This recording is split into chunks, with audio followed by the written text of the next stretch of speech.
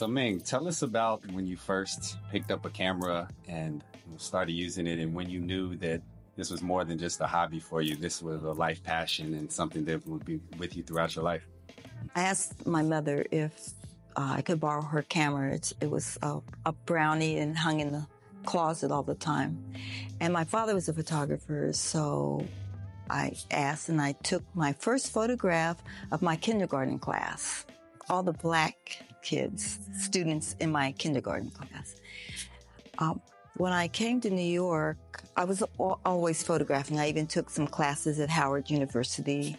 I decided when I found out photography was an art form. And at the time, in the 70s, there was a debate if it was an art form or not. I was invited to join Kamangi, and they talked about the politics of the image of Black people here in America. And it was always derogatory. And so their plight was for Black images created by Black people. I got the bug. No, it was all over then. You know, I become very passionately. I was like, I always wanted to be an artist. My father photographed and painted, but I decided, you know, with the photography, go that way. And in the 1970s, you became the first African-American woman photographer collected by the Museum of Modern Art. Can you tell me what that meant to you at the time, and then also how it was navigating the art world as a Black woman, both the joys and the challenges and everything you felt? I knew about the Museum of Modern Art because Jacob Lawrence was one of the painters that I loved. I loved his work, along with Romare Bearden. Those were two of the icons, Elizabeth Catlett. I found out that the Museum of Modern Art had acquired some of his work. That's all I knew. They had an open invitation for people to submit work. So I submitted my work there. When I went to drop off my portfolio, they thought I was a messenger, you know, because I had jeans on and, you know, a leather jacket. I lived in the village, so I was out of that then, you know. So after they acquired the piece, it was like getting an Academy Award and no one knowing about it.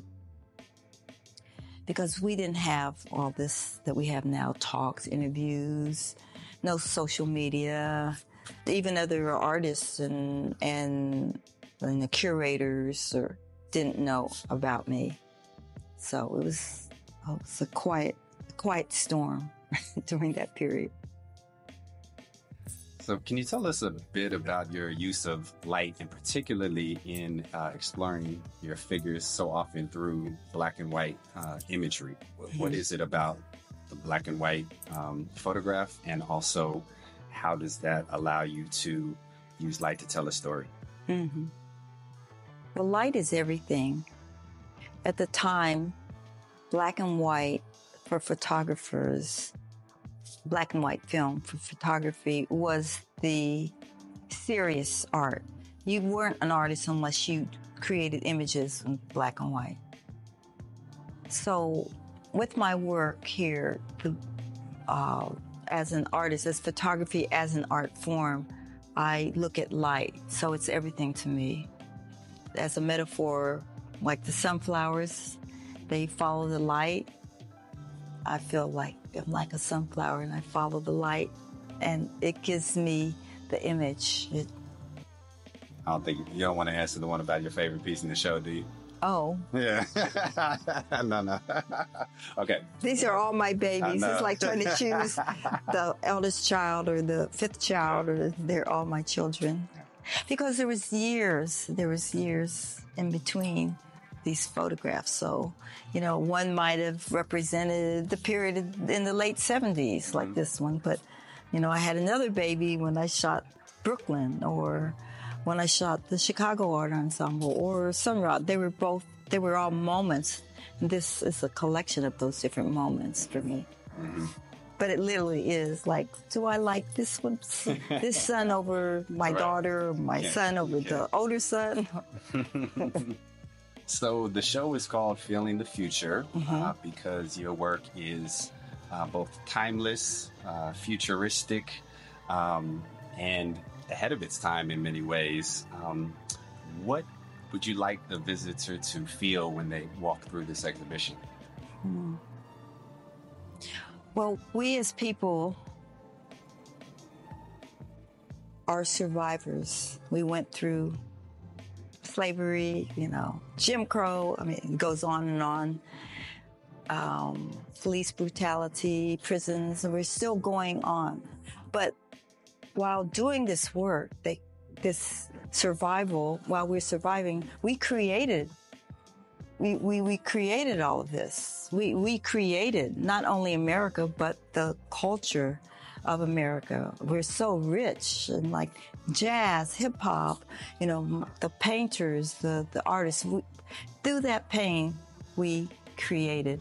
And through this creation, we not only helped, like for me, I survived because I created, but we as people, the culture has brought us, knowing who, Jacob Lawrence or Chicago Art Ensemble or Sun Ra, this is our culture. And so people should know about these people. James Baldwin, just one text or one line of James Baldwin may open up entire world for just one son or one daughter that is struggling to find a place, because it's very difficult, just surviving here, just from everydays.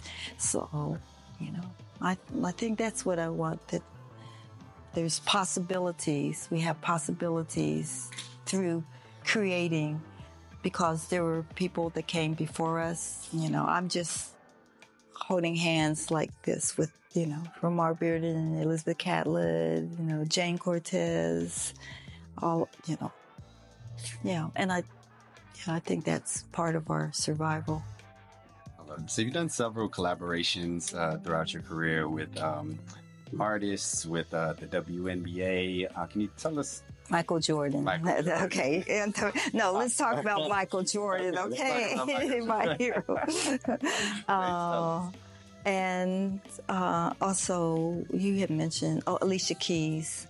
I think it was the work. When you have a job or you work with people, it's a collaboration.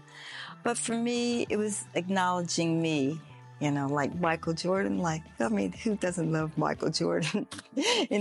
I was sitting at Alicia Keys' party, and I'm sitting there, and, everyone's the who's who in the world, and I'm sitting there looking, and I'm just with my assistant, and we're in the thing, because I was photographing.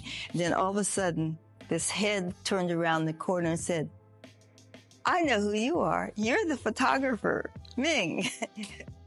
Which was Michael Jordan. His face was like that. That guy's so smart. He doesn't miss anything, because I'm sitting there, all these hundreds of people, but the bling bling, the whole beautiful, they were all beautiful, and singers, and rappers, and actors. But he saw me. I didn't even see him. And I'm just sitting there, and then all the corner of his face was there. Like, that's what I liked about it. Right. So in the beginning, I was like, I don't know if I can do this. I was like kind of hesitant about doing, because it's more of a commercial job. And I was like, I don't know if I want to photograph Michael Jordan. And my son Mingus, who was a basketball player, he's like, I wanted to be Michael Jordan more than half my life, and you're not going to shoot him like that. So I was like, okay. Yeah. And so you got to meet Mike. Right? Yeah.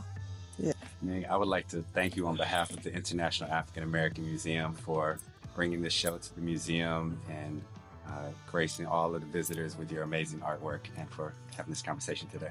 Thank you. And I want to thank you, because I feel very blessed And I walk around now in such gratitude.